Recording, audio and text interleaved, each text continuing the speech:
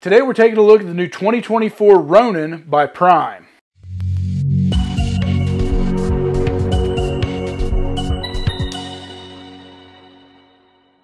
Just a reminder guys, head on over to Mike'sArchery.com to pick up any of our latest logo gear. We got plenty of hats and shirts as well as any gear you might need for your next adventure. Welcome back to Mike's Archery, and we are taking a look at the 2024 lineup from Prime, and they have got a new, what I would consider a midline bow with the Ronan.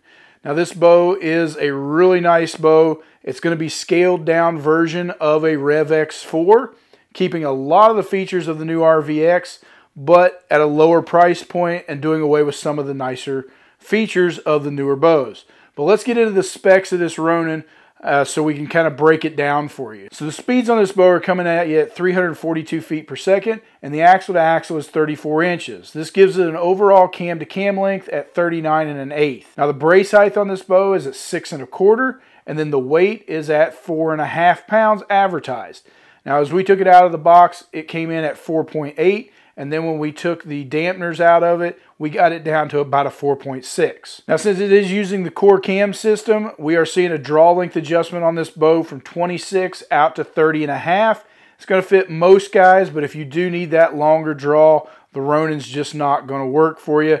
But 26 is a pretty short spot, getting most guys on the short end of things. Now the draw weights are going to be a little less of an option on this bow, coming to you with just 50, 60, and 70 pound options on it, and that is part of the production of it, trying to keep the price point down on this bow.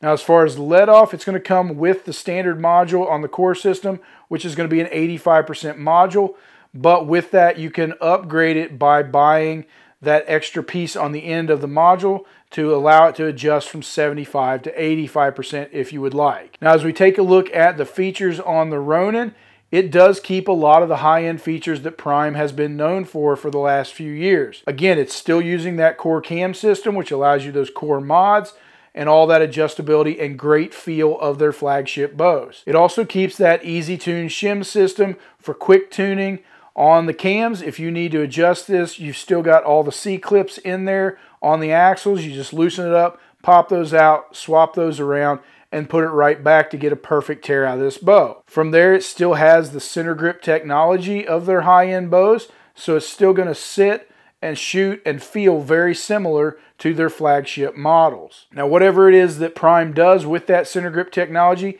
it just makes these bows hold very solid and it improves your aiming and stability throughout the draw cycle. They also keep that nanotechnology grip, and it allows for a nice warm touch, so you're getting all those features that you see on their high-end bows.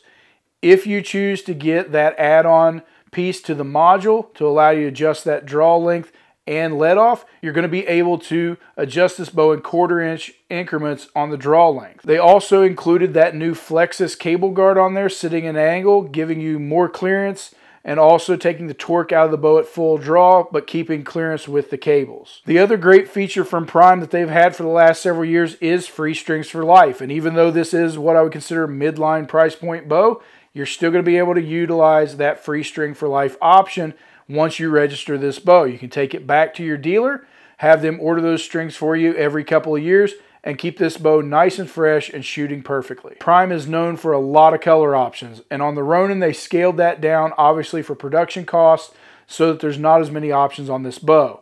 You're able to get it in 3 solids, being Morel, Black, and the new Recon Gray, and you're also able to get it in the XK7 as well as Realtree Edge and Subalpine. Now here's the best part of this bow, and it is the price point on this model. It's coming to you at $849 retail.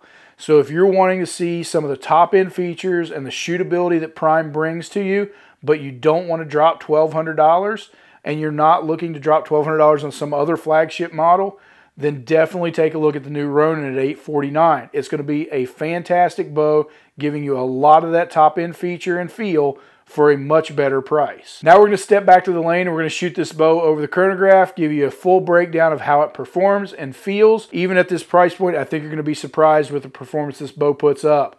And as usual, we will be shooting it at 29-inch draw length, 70 pounds on 85% let off. So we step back here to the lane and we have got the new Ronan from Prime. And this bow is going to be a sleeper, I think, for you, but we're going to put it through its paces. Again, shooting it on our normal setups with 29-inch draw length, 85% let off, and 70 pounds. So let's shoot this over the chronograph and see what kind of numbers it puts up.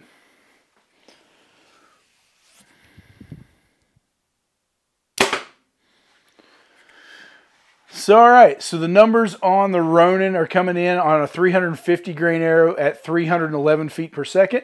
With a 400 grain arrow, it's 294. With a 450 grain arrow, it's 281. And with a 500 grain arrow, this bow is putting out 268.